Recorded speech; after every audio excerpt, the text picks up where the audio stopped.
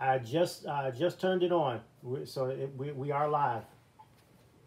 Okay, let me refresh real quick. Okay.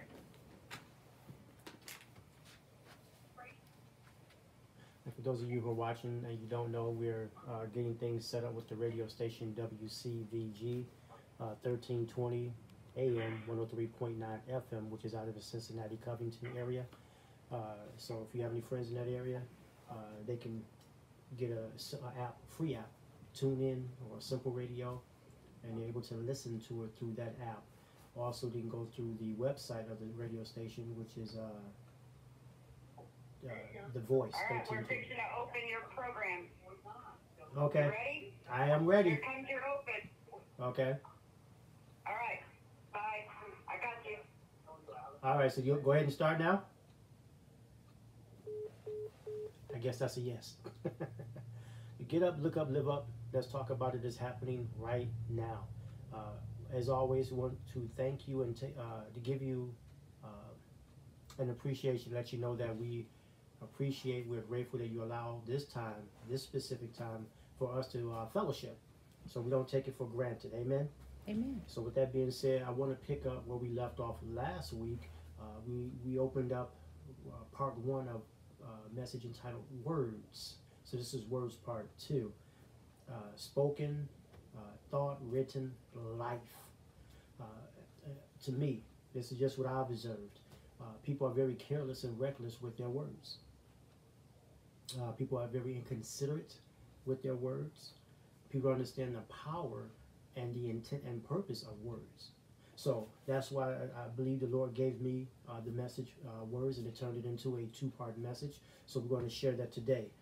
So we're going to give honor to God, who is our life. The Bible tells us it is in Him that we live, move, and have our being, and it is from Him that all blessings flow.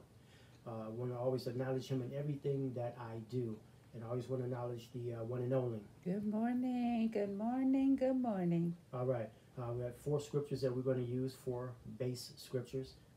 St. John, chapter 1, verses 1 through 5. From the book of Genesis, chapter 1, verses 26 and 27. And from the book of Timothy, be 2 Timothy, chapter 1, verses 6 and 7.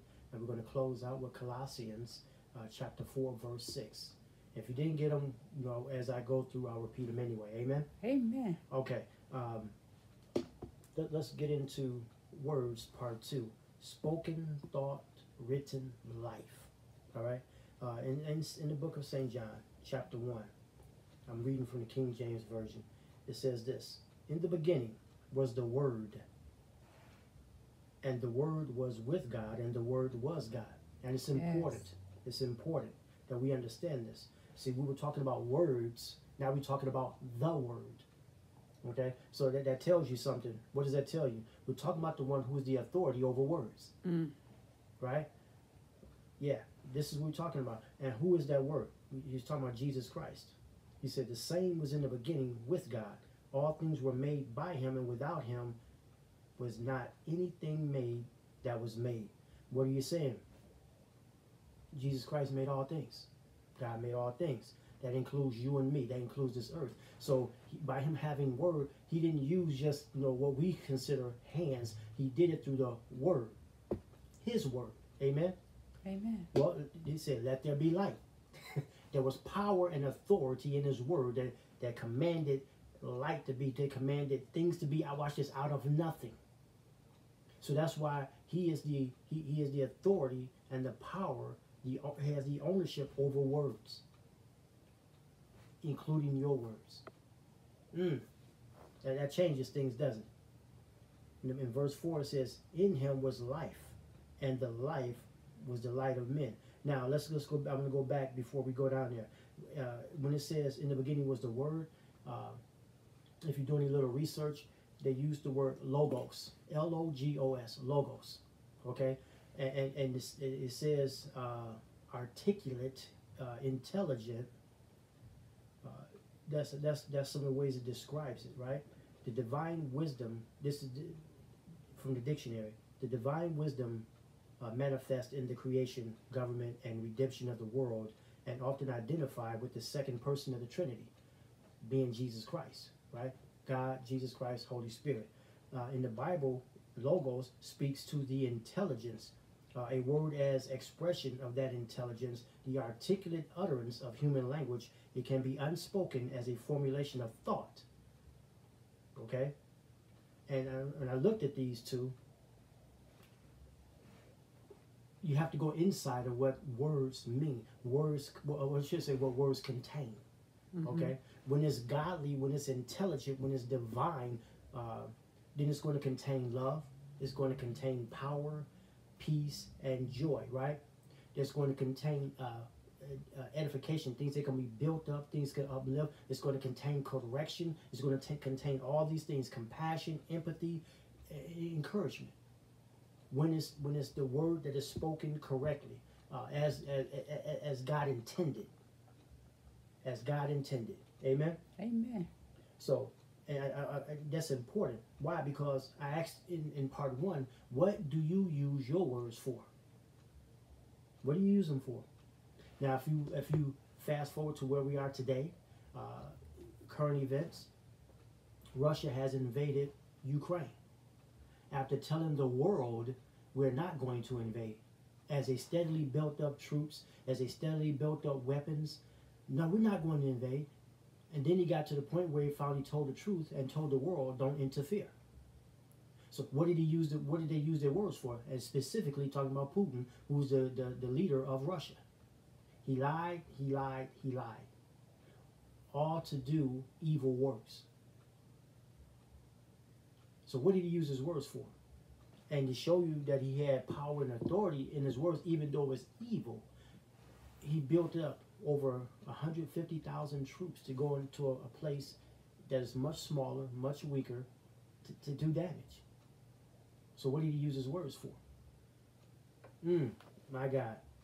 How much divine wisdom is in that? How much love was in that? How much peace and joy was in that? So listen, we have examples every day in front of us to show you, to show us if people are using their words as intended. And do they understand the word when they use their words? I hope I didn't lose anyone right there. Oh, I gotta go. Let's go to the book of Genesis. Go to the book of Genesis, chapter 1. Book of Genesis, chapter 1. Go down to verse 20, starting at verse 26.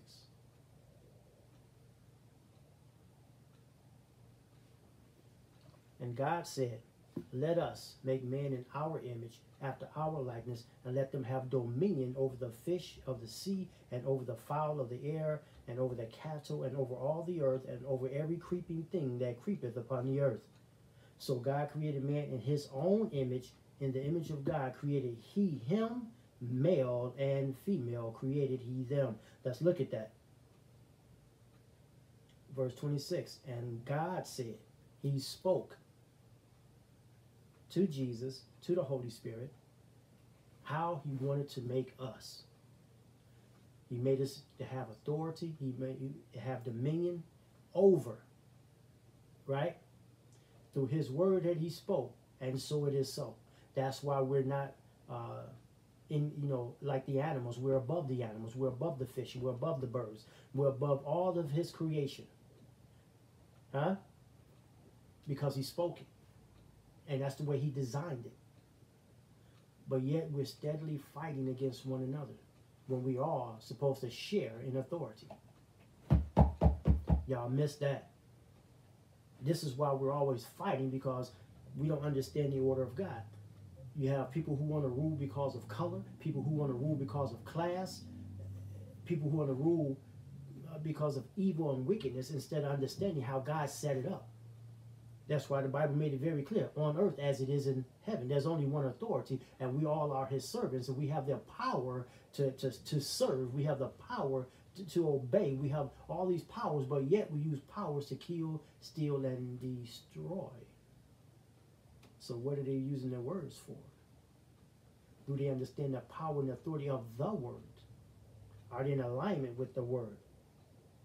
God created us in his own. He don't care about what's wrapped around your spirit, meaning how much melanin you have or don't have, how much mixture have been going on with different ethnicities and cultures.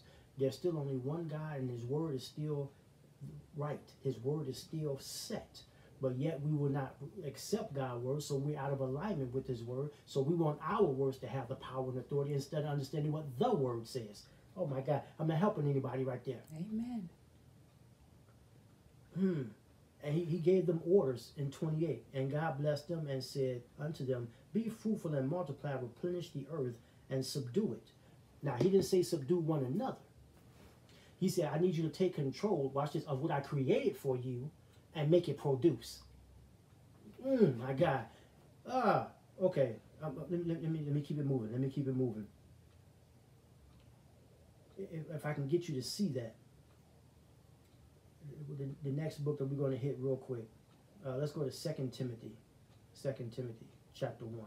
2 Timothy chapter 1.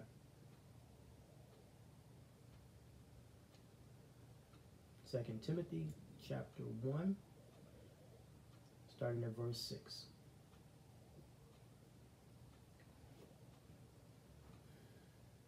From which some having swerved and have turned aside unto vain jangling, desiring to be teachers of the law, understanding neither what they say nor what they affirm. But we know the law is good if a man use it lawfully.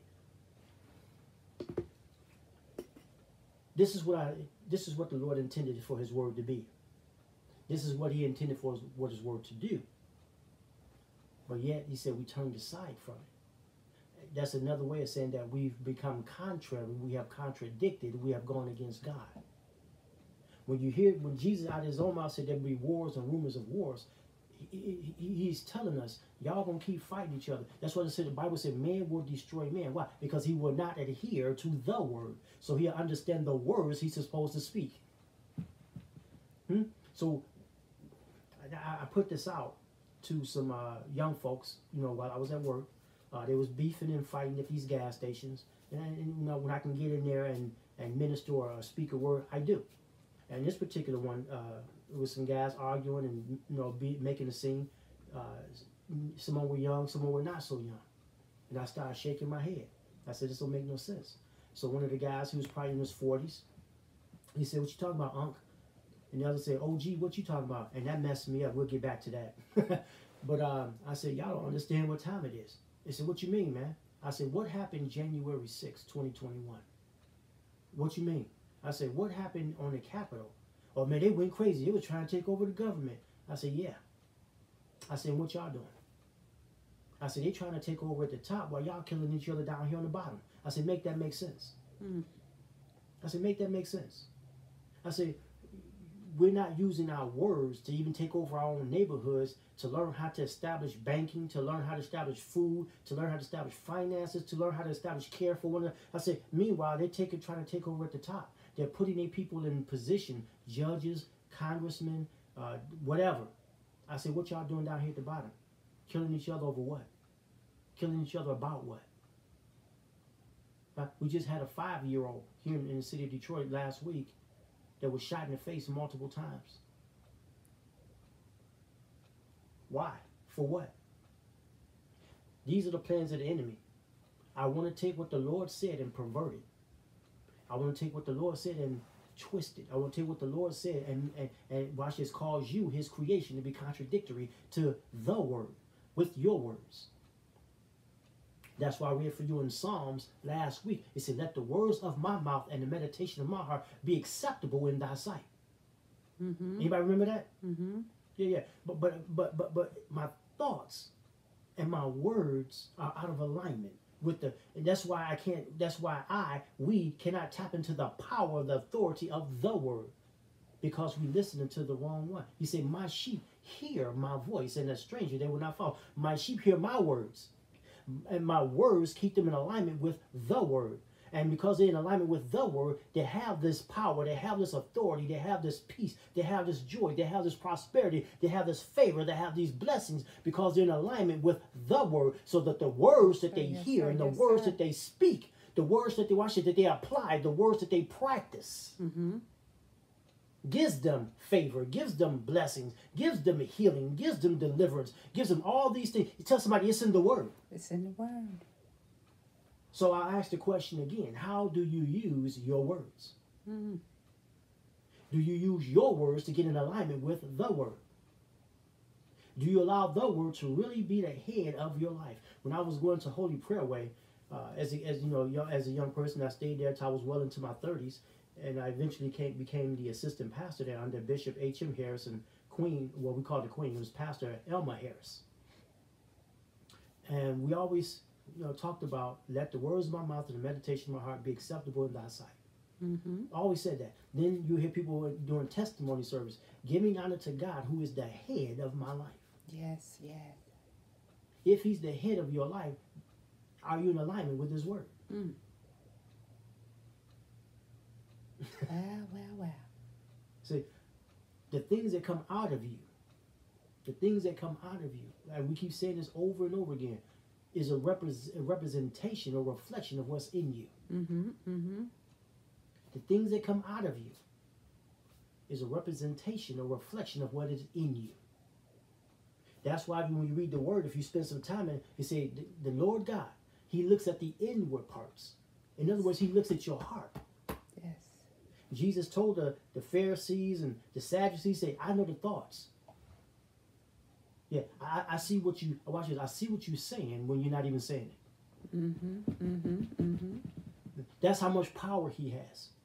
And he's given certain people on this planet, on this earth, who when they get in your presence, they can pick up your spirit. Yes, sir. Y'all not talking to me. See, he say in the book of Proverbs and in other scriptures, it talk about flattering lips. Mm. He said, yeah, but your heart is far away from me. Mm. You're letting words come out of your mouth that's not representative of your heart, because if they were, then they would be in alignment, and you watch this, you'd be walking a different path. Come on now. I got into a nice discussion with some people. We was talking about covenant. I'm going to be preaching a couple of messages on covenant. And this is what I need you to get to understand. When you talk about covenant, we talk about an official agreement between you and God.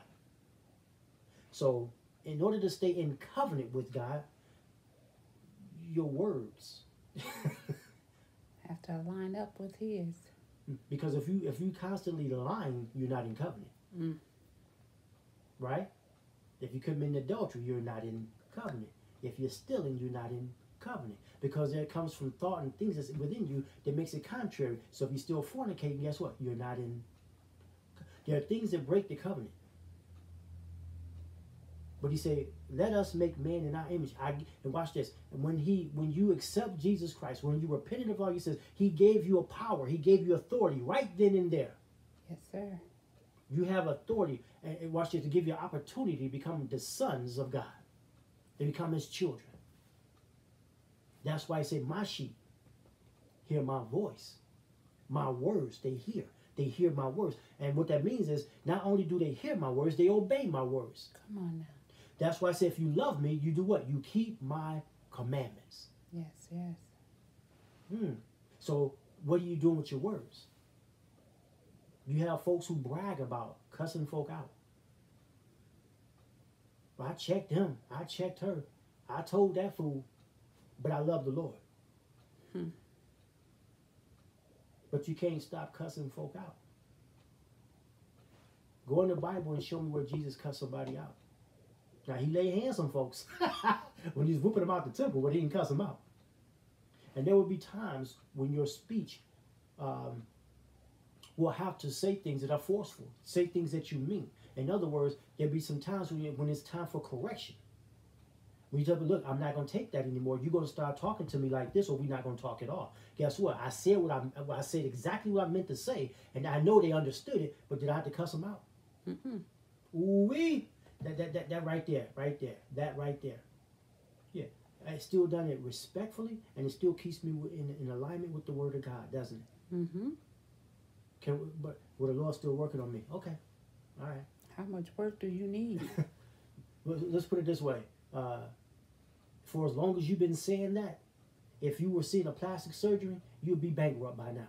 Mm-hmm. Because you wouldn't be afforded. Okay? So let's stop with this. That's what I told you last week. Every word that we say, we have to give an account to God for. Mm-hmm. Every word, every idle word. That's what the scripture says. Every idle word. It's recorded. It is recorded. It's recorded in heaven. Ain't that something? Mm-hmm. So when you go back and say, well, the Lord said, well, you turned from my word. That puts you in direct opposition to me. And the scripture says there's enmity between me and God. How do you remove that? You have to repent and change your words, change your thought. Can I help you out before we move? A lot of times it's what you're around. It's what you're around. And I'm going to throw this out there as an example. I did a message a few weeks ago called Kingdom Culture. Anybody remember that? Mm-hmm. You can go on YouTube, Allen Impact Ministry on YouTube. You can pull that one up, or go to our page, Allen Impact Ministry. Talk about culture, and they kept hyping the Super Bowl halftime show. Kept hyping it. No matter where you looked, you saw trailers, you saw commercials, hyping it. And then came the actual performance of the Super Bowl halftime show. And people, oh man, woo. Then you had people who were in opposition of it. And I looked at it and I was like, and I remember being, in a certain age group, some of that stuff I listened to. I did. But I made a decision a long time ago to stop listening to a lot of it. Because what the message was in the music. Got it? But yet, you still have folks in my age group and older who still listen to this music that contains the wrong messages. And when you start singing it, they say what's rehearsed in your hearing dominates your thinking. And if it's dominating your thinking, then you got to say it back, because that's what's on your mind. Certain movies, songs, people, what's rehearsed in your hearing dominates your thinking. So you keep repeating the same old thing that's wrong. And next thing you know, you're doing the things that are wrong. And it started with words. That's why we go back to the Bible and say, you have to meditate on me day and night. Man should always pray. Right? I will bless the Lord at all times. His praises shall continue to be in my... Why? Because I don't want anything around me to affect my speech between me and God. Oh, y'all missed that. If I need my speech to line up, then I have to remove certain things. Come on now. Certain people. If how important is it to you to knowing that every word that you speak is going to come up before God? How important is it to you? Certain things, certain people, habits. Habits have to be broken. People have to be changed. People have to be removed. Things have to be changed. Things have to be removed, deleted, whatever. Why? Because it should be more important to you and your soul to be in alignment with the Word of God. Does that make sense to anybody? Amen. Even some places where you worship and they're not preaching the doctrine. Oh Lord. That's what it is. The Bible tells us. I'll say it this way: just because it says church on the outside, don't mean church going on the inside. Oh Lord. That's fact. We can pull up scripture after scripture and I'll show you. That's why Jesus whipped them out the temple. He said, my place should be called the house of prayer for all nations. He said, you made it into a den of thieves. In other words, my word is not going on here. What my word means is not going on here. The content of my word has been perverted in this place. Jesus. That's what he was telling. That's what he was telling them. Ain't no souls being saved here. Ain't no souls being delivered here. No healing is taking place here. No breakthroughs are happening here because of my word is missing from this place. That's what he was telling them. So what do you use your words for? That was the intent of the word. The word created, the word empowered, the word healed, the word delivered, the word saved, the word uplifted, the word encouraged. It did all these things. What do you use your word for? Wow. To me, that's an awesome thought. And I know somebody said, well, that's kind of deep. Actually, not really. If you just take some time in the word. It's not that deep. It's for some of us, if you like me, it took some time to understand it and figure it out. And then it took some time to apply it. Tell somebody, but we got there. Amen. We got there. So with my speech, let's get back. I want to hit a couple of more. We're going to got a couple of minutes left. Mm-hmm. Let's go to Colossians chapter 4 and 6. We're getting there quickly. Chapter 4, verse 6. It says, let your speech be always with grace, seasoned with salt, that ye may know how ye ought to answer every man. Let's go back. Last week we said, be slow to speak. Why? Because my speech always has to contain something. Mm-hmm. What it has to contain is Jesus Christ. What it has to contain is peace. What it has to contain is joy. What it has to contain is edification. What it has to contain is wisdom. What it has to contain is love, compassion.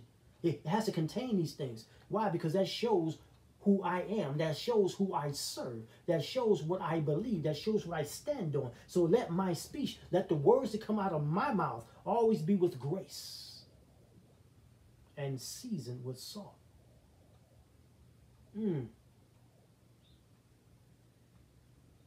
So I can provide the right answer to every man that I give an answer to.